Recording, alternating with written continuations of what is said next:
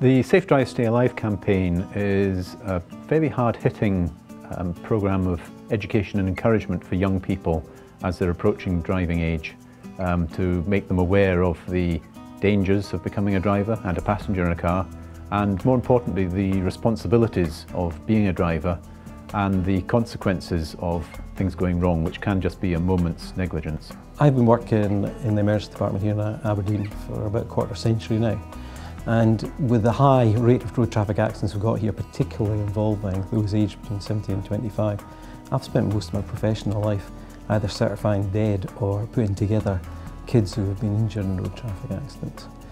So when I got the chance to be involved in something that might reduce the rate of those accidents, I jumped at the chance, and I've got to say it's been immensely rewarding.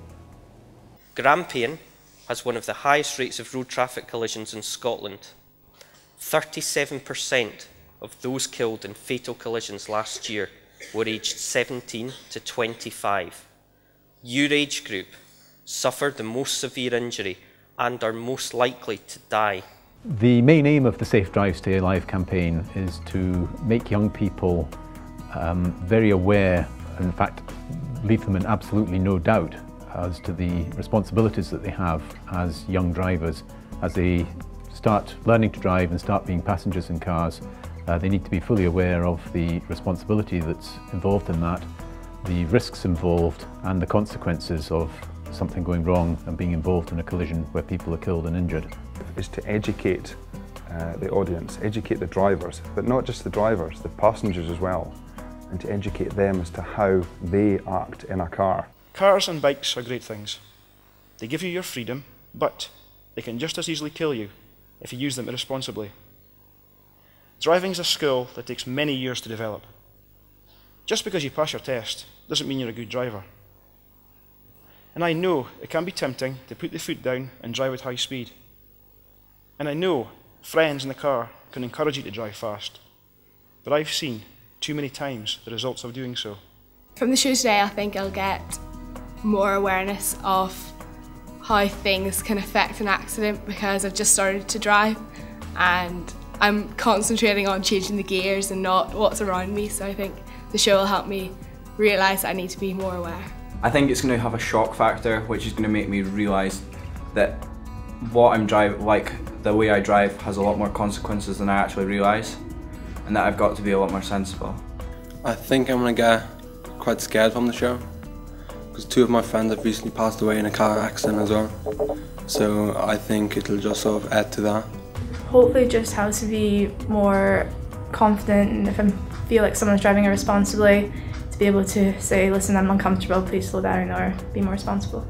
I think because they don't really know what they're coming to see, and we don't actually warn them very much of what they're coming to see, and to bring them in and get them all relaxed and really happy, then the impact of what they're having to hear or going to hear is going to be much greater. Delivering shock now. Shock delivered. Back on.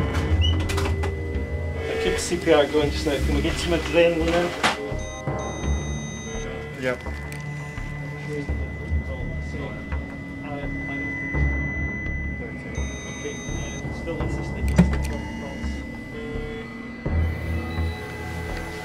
Okay, check the pulse. No pulse palpable. No pulse, still asystole. Okay guys, she's dead. Okay, we're calling it life pronounced at 10 a week. Thanks very much for your help. I'm going to go and check on the system. Okay.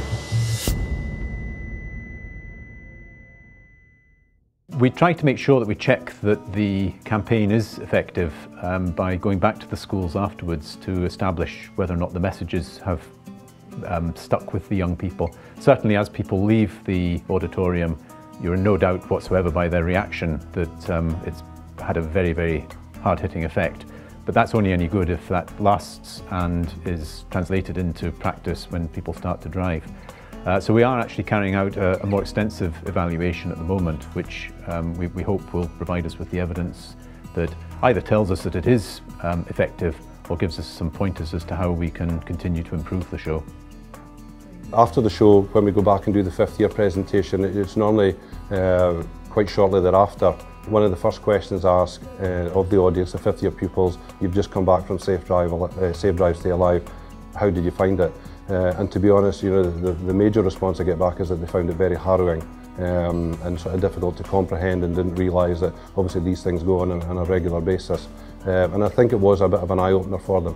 When I go home to my parents and I talk about this show, I'll describe it as being totally changing, completely changing how you look at different situations and opening your eyes to really how tragic things can be. It's definitely given me a realisation about the shocking truth of what would happen if I did have an accident, and what the consequences actually are.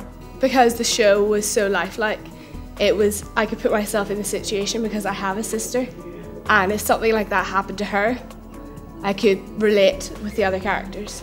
If I was responsible for a car collision, I don't know how I'd cope. I don't think I'd be able to get out of my house.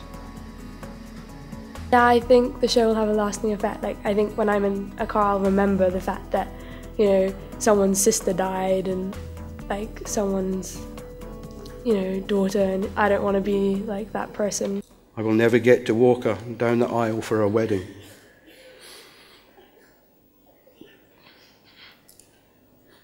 And there will never ever be the blonde, blue-eyed grandchildren that we hope for so much.